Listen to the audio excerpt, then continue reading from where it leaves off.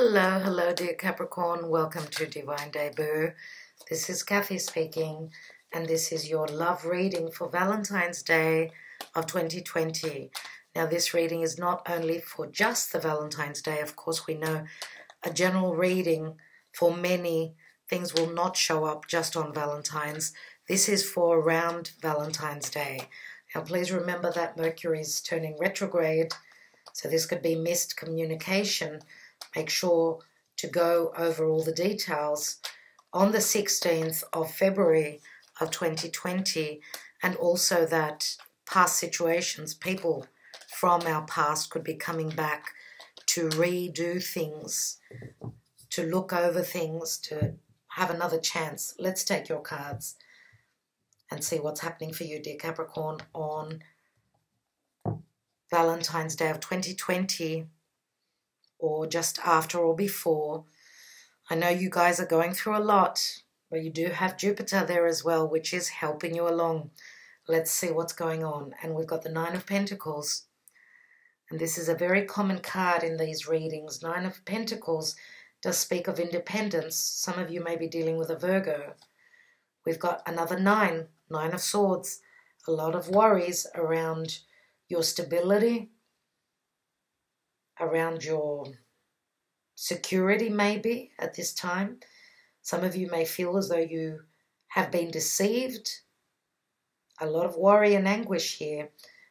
Maybe things not known, and maybe the transformation you're going through, the changes that are in front of you are worrying you sick. Let's see what else we've got. And we've got the Knight of Swords. So, wow, clarity comes through. The Knight of Swords comes through quickly with the clarity. He holds the Ace of Swords. Let's see what's at the bottom of the deck. And we've got the Six of Wands, which is a beautiful card of success. It's a card of balance. It's maybe even a bit of ego in this card. This is recognition of completion, finding balance where your desires are concerned. Maybe you're dealing with someone that's very popular. Maybe someone that's got a lot of friends, someone that's got a lot of people cheering them on with whatever they do. There can be ego around here. And I feel that there is a sense of jealousy here. I don't know why. Now, this could be you being the one that's popular. For those of you that have got strong fire, maybe you've got Leo, Sagittarius, or Aries, moon or rising signs. If you've got 3 planets in Leo, you could show up as the Six of Wands. Just keep that in mind. But I do feel that there is a lot of worry around things that are being hidden, things that are unknown.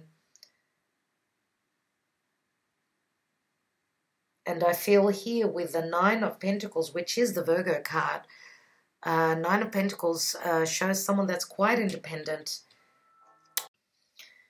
Sorry about that interruption. I just wanted to say that for those of you that are standing very strong financially, and not only, even emotionally, you're not showing a lot of emotion. If you are dealing with an air sign, they're worried sick about that. And this could mean that you are successfully standing strong. So career-wise, you're doing really well. Could you be partnered up with someone that is worried sick about that there is fear of things that are hidden, and therefore your partner, if you are committed to someone, is coming through and asking for clarity and communication where your relationship is concerned. Let's take some more cards. Beneath the Six of Wands is the Four of Swords. So someone is taking time out, they're meditating, looking for answers. If you are dealing with someone who's got strong air in their chart, that could be the case. Let's take more cards. Let's look at this Nine of Pentacles. We've got the Death card, and that's where the transformation is happening. So your independence is changing.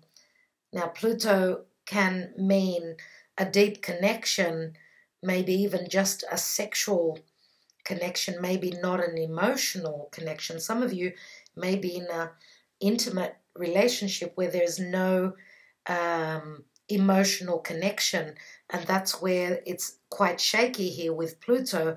Pluto is asking for change. right? Let's see. Now again, you may be dealing with a Scorpio, okay, which may have strong air in their chart. Let's look at the Nine of Swords, and we have the Six of Cups. So Six of Cups is the soulmate connection. It is a very innocent energy. For those of you that are in a sexual maybe commitment, but with not emotionally balanced, it looks as though that may be coming into fruition. That may be changing for you. Some of you may share children, but maybe even because I know that career-wise Capricorn is very like on the ball. They put career in a very important position, and people may tend to stand out. If you are working like a Virgo or a Capricorn, obviously the family feels left out. Now the Six of Cups can be worry about a soulmate connection. You may feel as though with this air sign you have known each other before in a past lifetime. Some of you may feel as though you're in a karmic situation that keeps coming around. This is a soulmate connection. It doesn't always mean that it's going to be a good connection. Let's see what this Knight of Swords is all about, the clarity. Now, others of you may be in a connection with an air sign, and you may be connecting with another Scorpio, feeling as though you are connected in a different way with this Scorpio individual that's coming into your life. Could be someone that's quite successful, someone that is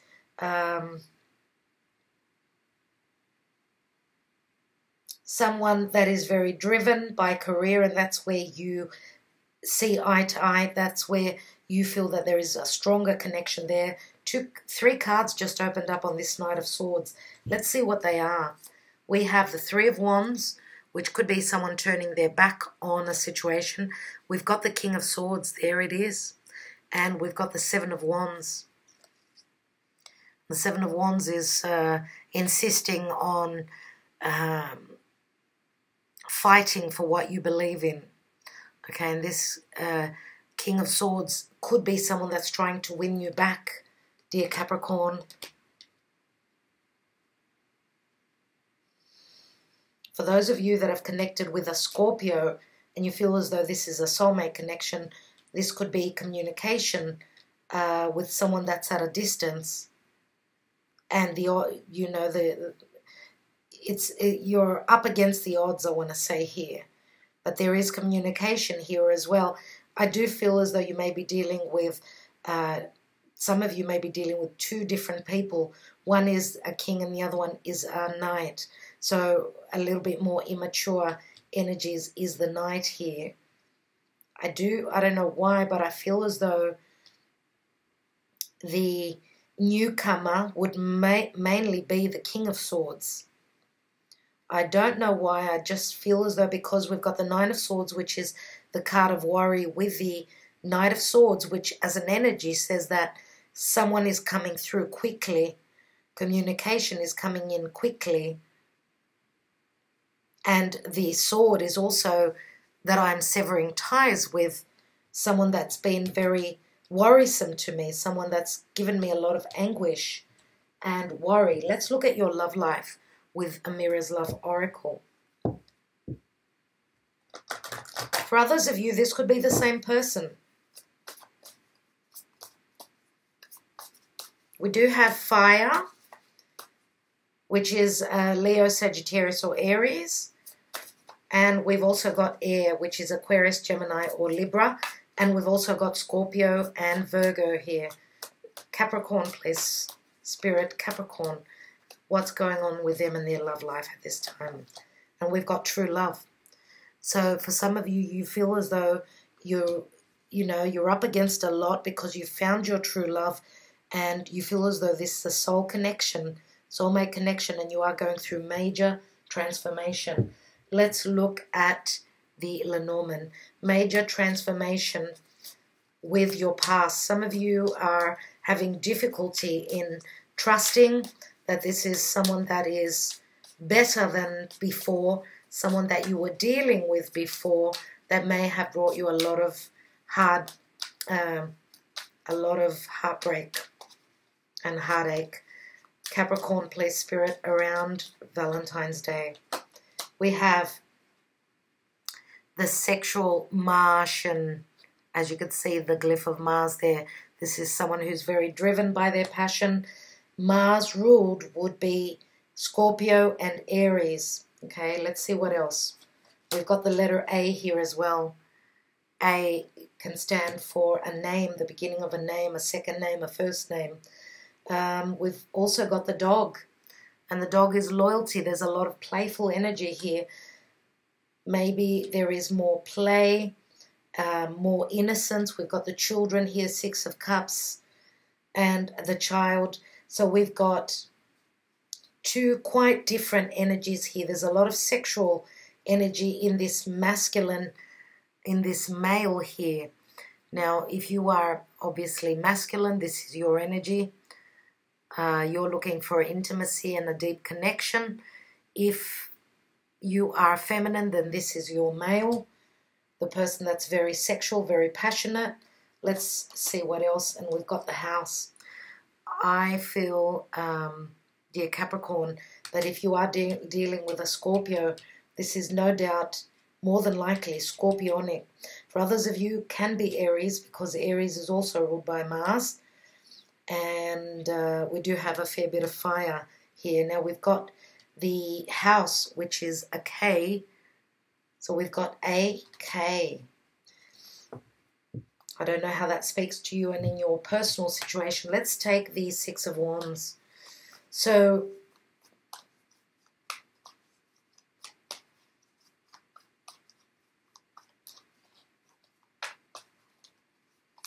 let's look at that 6 of Wands.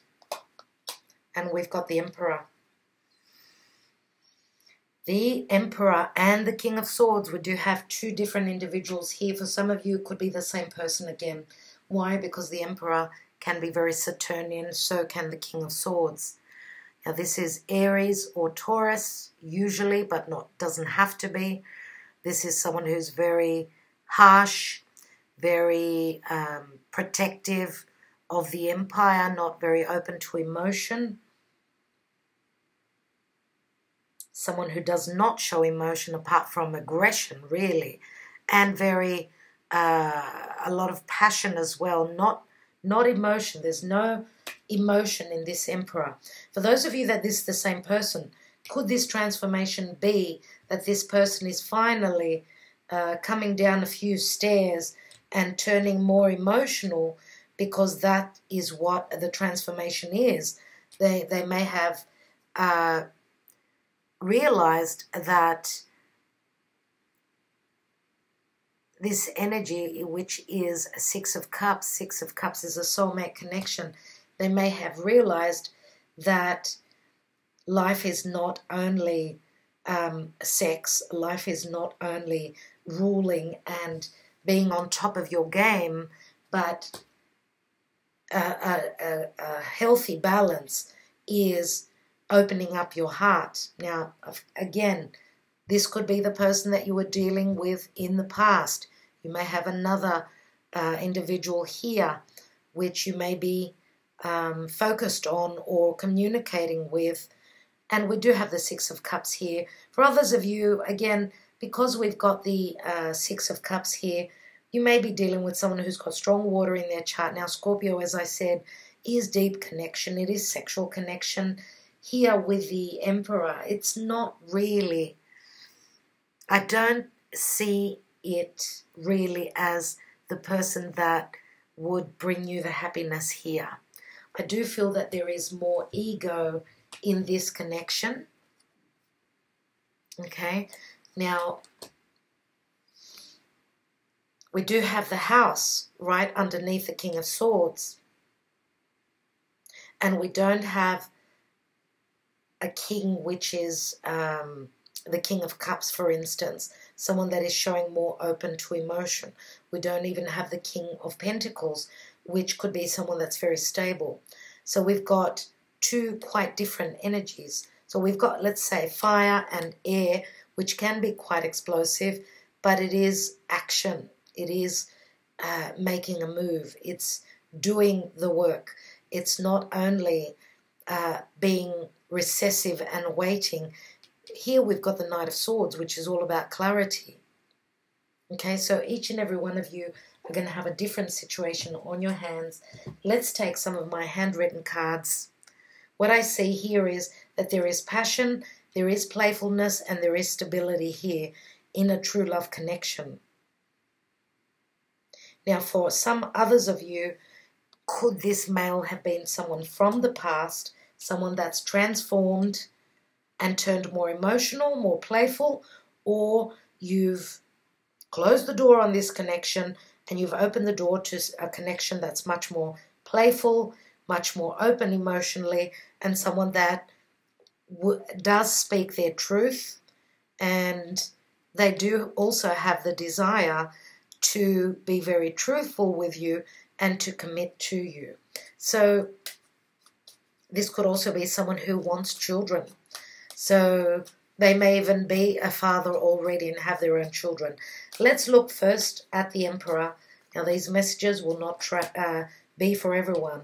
The Emperor, open your heart and talk truthfully to me. Talk to me. And this is the Ace of Swords, which is also the King of Swords, who is holding that ace. So, again, it could be the same person, or the talk to me truthfully could be you asking for truth from the Emperor.